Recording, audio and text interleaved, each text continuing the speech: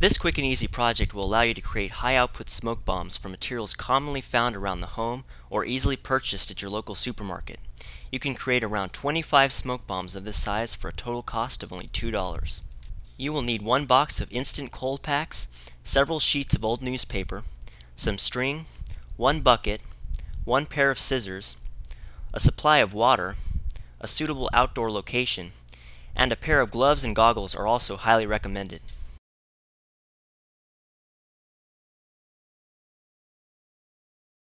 To begin, carefully cut open one of the instant cold packs. Inside you will find granules of ammonium nitrate and a small water-containing bag. Remove the water bag and discard it. Next, pour the ammonium nitrate granules into the bottom of the bucket.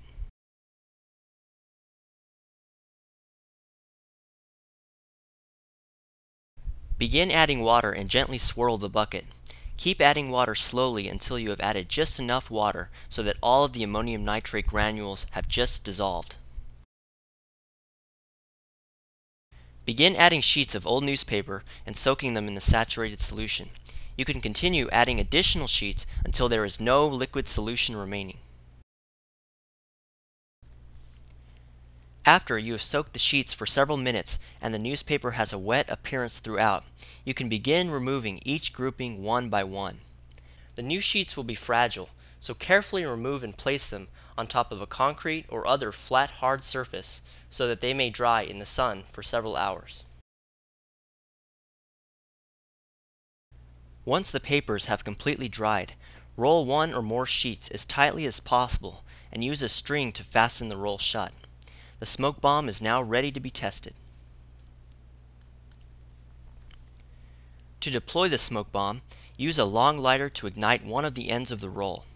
Quickly get away and enjoy the show.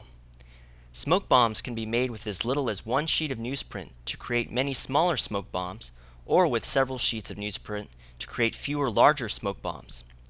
Use caution and always have a water hose or fire extinguisher ready, just in case. You now have an easy, effective, and inexpensive way to create your own high-output smoke bombs.